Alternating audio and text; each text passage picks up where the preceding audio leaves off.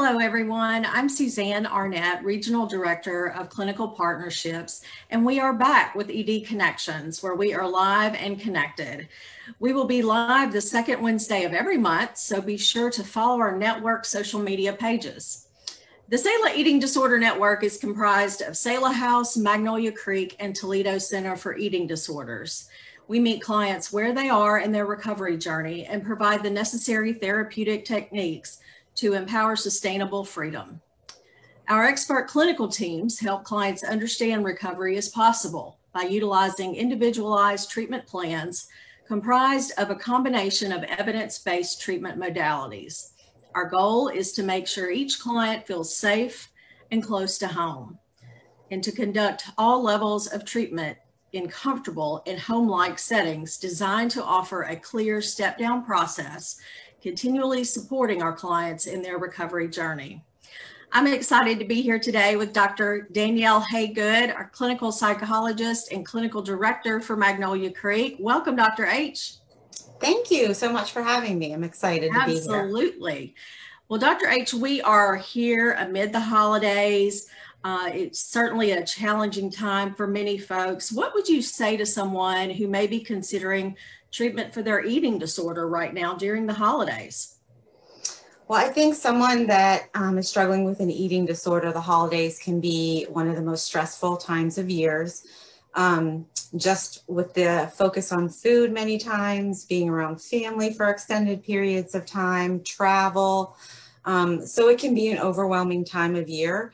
And I think a lot of what we do during this time of year is to overextend ourselves, helping others and doing a lot for others, which is amazing. But I think in terms of treatment, this is the time of year to focus on yourself, your recovery, so that you can go into the new year with freedom and in recovery. So I would really, really encourage anyone who's thinking about treatment right now to really give us a call, and we can kind of walk you through it. But it can be viewed as a gift to yourself, which is the most important this time of year. I love that. And speaking of gratitude and Thanksgiving, we just finished Thanksgiving. What did you guys do at Magnolia Creek that was special for Thanksgiving? Well, I think Magnolia Creek is just special in general. It's a really homey, really cozy environment. And for Thanksgiving, we did, it's kind of like a family here. We just all came together as staff, and all of the clients. We had Thanksgiving activities together. We had meals together.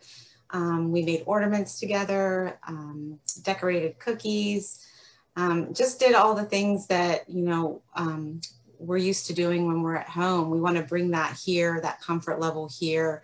And it doesn't have to be a clinic, that clinical sterile setting. And we certainly move away from that here at Magnolia Creek. That's great. So what are some warning signs that families can look out for during the holiday season, or say many of the colleges have ended their fall semesters early and are on an extended winter holiday? What would you say to these families? Sure. Yeah. As I was saying before, this time of year can be, really stressful for everyone, but especially if you're struggling with an eating disorder. And just a few things maybe for family and friends to look out for would be weight fluctuations, whether up or down. That could be an indication that maybe something's going on with that loved one. When you're talking to them, you might notice that they may be more preoccupied with their shape, their appearance, their weight. You may notice them talking a lot about other people's weight and comparing themselves with them. That can be another indicator. Also, just, in terms of eating, you might see a drastic change in what they're eating, how much they're eating, whether it's more or less. That can be a factor. And also another factor to consider is just behaviorally, if you notice that person is maybe isolating more, and when I say that, I don't mean maybe taking a break from all the activity and festivities, but, isolating where maybe not wanting to leave the house, not wanting to connect with family, with friends, just having kind of that low isolated behavior would also be an important indicator. So I think those are some of the key things to look out for. Yeah, so important for families watching or tuning in right now. Now, this Friday, really exciting thing going on at Magnolia Creek. We are having a virtual professionals tour. What do you hope that the professionals out there, the therapists, the physicians, dietitians, what do you hope that they take away from that? What you want them to learn about Magnolia Creek? Sure. Well, I'm really excited about the open house because just, the world is going to get to see the amazing staff that we have here, the clinical staff, our RCS recovery staff, medical staff, to be able to meet the people here and to be able to really see the talent that we have at Magnolia Creek, and the hearts. The staff here is like a family. We work together, and everyone is very passionate about what they do here.